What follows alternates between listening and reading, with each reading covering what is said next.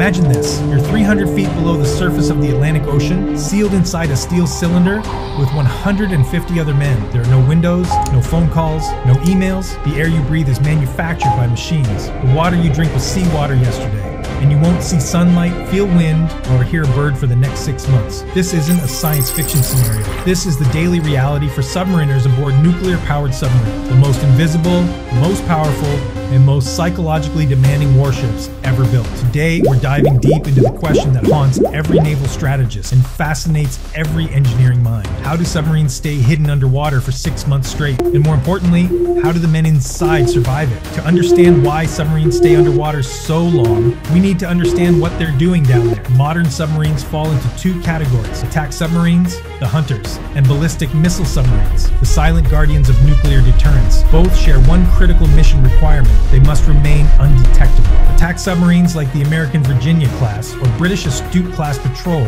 strategic waters, track enemy vessels, gather intelligence, and prepare to strike if war breaks out. Ballistic missile submarines, SSBNs in military terminology, carry intercontinental nuclear missiles and represent the second strike capability that prevents nuclear war. If every military base, every airfield, every command center were destroyed in a surprise attack, these submarines would still be out there, hidden, ready to retaliate. This doctrine has a name: mutually assured destruction, and it only works if submarines are truly invisible. Staying hidden means staying submerged. In World War II, submarines were really just surface ships that could dive temporarily. They ran on diesel engines, needed to surface for air, and spent most of their time on top of the water. But in 1954, everything changed. USS Nautilus became the world's first nuclear-powered submarine. Nuclear reactors don't need oxygen. They can run for decades without refueling. Suddenly, submarines could stay underwater indefinitely, limited only by the humans inside. And that's where our story really begins. Let's start with the most obvious problem. Humans need oxygen. A submarine with 150 crew members consumes enormous amounts of air. So how do you breathe underwater for 6 months? The answer is surprisingly elegant. You make it. Every nuclear submarine has a device called an electrolysis unit. It takes seawater, passes an electrical current through it, and splits the H2O molecules apart. New hydrogen and oxygen. The oxygen gets pumped into the atmosphere. The hydrogen is either vented overboard or burned off safely. But making oxygen isn't enough. Humans exhale carbon dioxide, about 2 pounds per person per day. In a sealed environment, CO2 builds up quickly, causing headache, confusion, and eventually unconsciousness. So submarines use carbon dioxide scrubber, chemical filters containing lithium hydroxide or monoethanolamine that absorb CO2 from the air. Then there's the nuclear reactor itself, the beating heart of the submarine. A naval nuclear reactor uses enriched uranium to create a controlled chain reaction generating heat.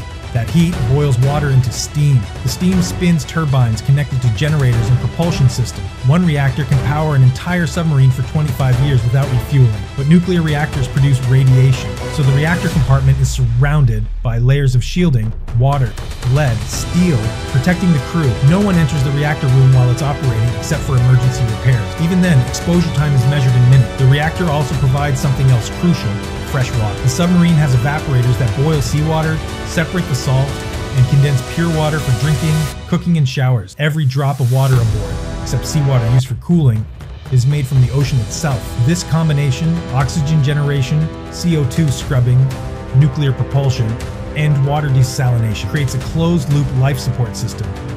It's technology NASA studied when designing spacecraft.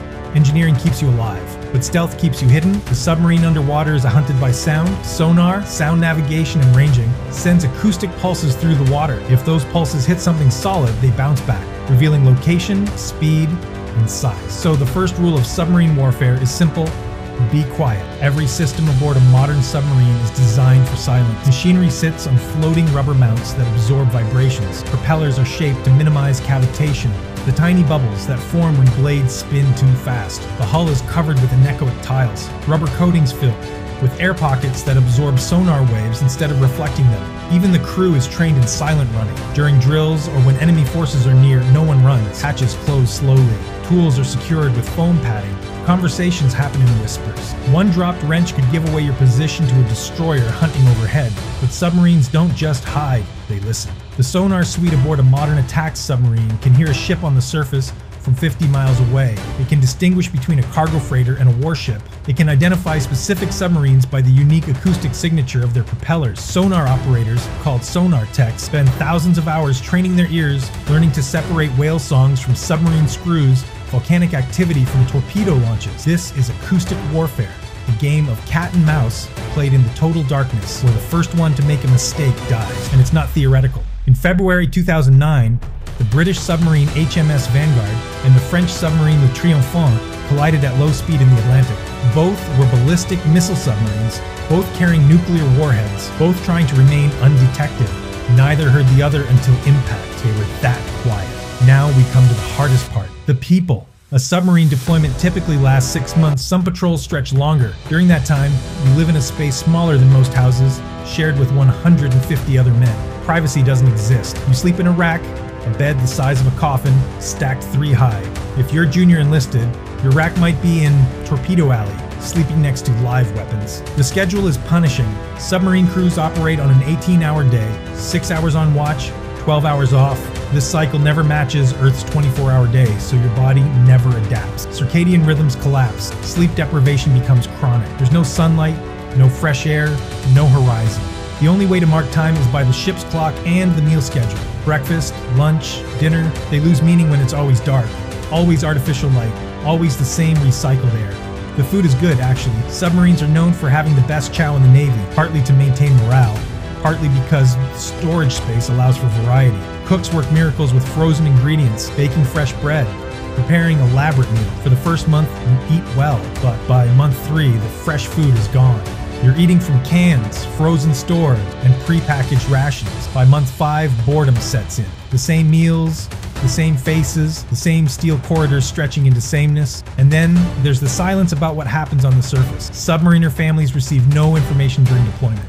No emails, no phone calls. Communication is one way. Familygrams, short censored messages, arrive irregularly, 40 words maximum. No bad news. The Navy doesn't tell you if your father died or your wife filed for divorce until you surface. There's a reason for this. A distressed submariner is a liability. Could make mistakes, compromise the mission, but the psychological cost is staggering. Men miss the births of their children, learn about deaths weeks after funerals, and surface to find marriages ended.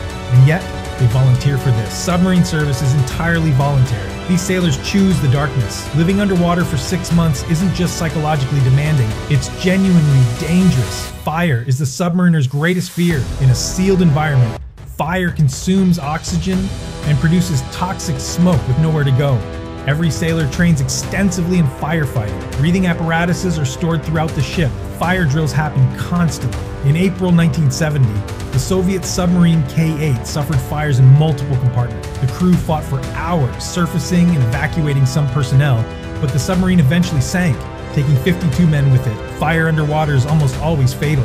Then there's flooding. The submarine's hull is designed to withstand immense pressure, but it's not inviolable. Pipe ruptures, valve failures, or collision damage can cause catastrophic flooding. The crew has seconds to seal compartments, isolating the flood before it spread. In 2000, the Russian submarine Kursk suffered an internal explosion during a torpedo exercise. Water flooded the forward compartments.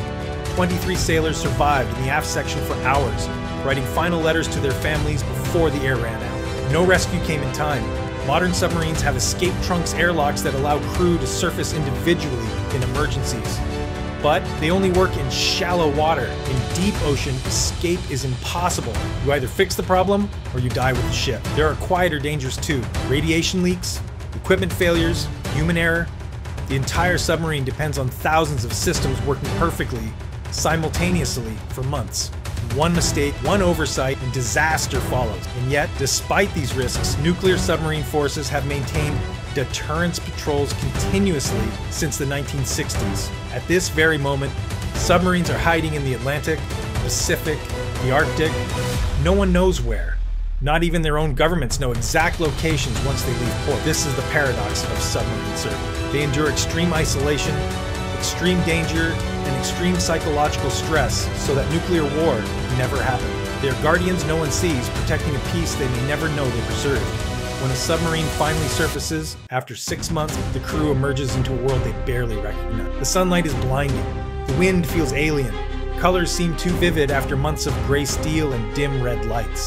Some submariners experience temporary agoraphobia, panic at open spaces after living in confinement for so long. Physically, they've changed. Lack of sunlight means vitamin D deficiency despite supplements. The 18-hour watch cycle has disrupted every biological rhythm. Some lose weight from stress, others gain it from lack of exercise and boredom eating. Everyone looks exhausted. Psychologically, the transition is harder.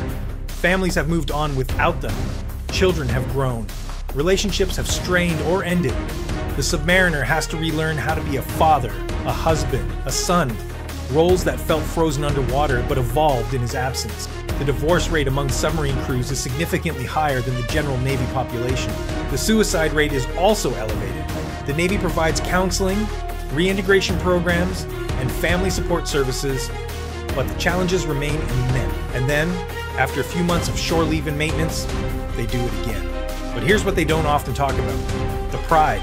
Submarine service creates a bond unlike any other military experience. These sailors trust each other with their lives every single day.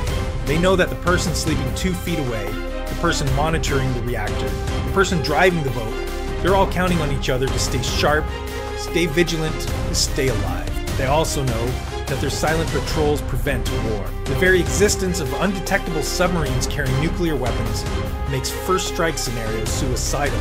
This isn't heroism in combat. It's heroism in patience, the willingness to endure darkness so the world above can live in light. And that matters more than most people will ever know. So how do submarines stay hidden underwater for 6 months straight? The answer is a combination of engineering brilliance and human endurance. They generate their own oxygen. They scrub their own air. They produce their own water. They move in silence through an ocean that amplifies every sound, and they do it all while carrying the weight of nuclear deterrence. The knowledge that if they ever have to launch their weapons, the world has already ended. But the real answer is simpler and harder. The people inside choose to endure. They choose to live in darkness. They choose to miss their families. They choose to face fires, floods, and the crushing pressure of the deep ocean. They make these sacrifices not for glory. There are no parades for submarine crews, no headlines, but because someone has to. Someone has to patrol the silent frontier. Someone has to carry the missiles that ensure they're never launched. Someone has to be the invisible shield that prevents the unthinkable. The submarines are engineering marvels, but the sailors inside, there's something more. They're proof that human beings can endure almost anything: isolation, danger, darkness, if they believe the cause is worth it. And for 6 months at a time, hundreds of men around the world prove it every single day. They descend into the deep and they stay hidden so that we don't have to. If you found this video fascinating, you'll want to watch our deep dive into the most secretive submarine missions of the Cold War operations, so classified they weren't declassified for 50 years. Click the link on screen to learn about the submarines that changed history without anyone knowing they were there. Thanks for watching, and remember, somewhere, right now, a submarine is out there, watching, waiting, hidden.